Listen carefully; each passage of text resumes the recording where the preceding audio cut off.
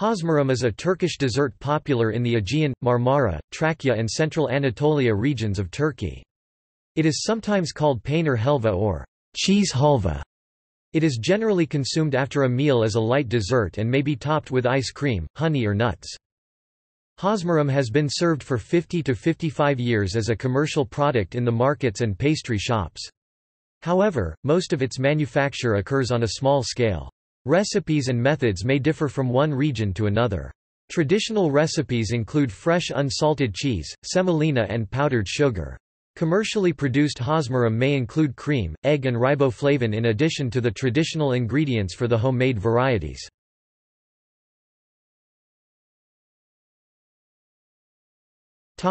Etymology. According to the folk etymology, a soldier could not see his wife for a long time because of the war. When the war finished, man came to his village and saw his wife. His wife prepared hoşmerim and asked her husband, "Hoz mu aram?"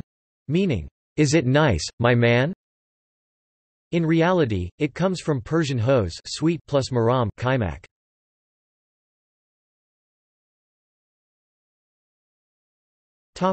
See also: Baklava, Bulbul yuvasi, Sutlu Nuriye.